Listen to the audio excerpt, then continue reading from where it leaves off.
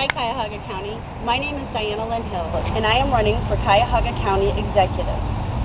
The election is on Tuesday, September 7th, 2010. And according to our last primary election, over 76% of Cuyahoga County residents did not vote.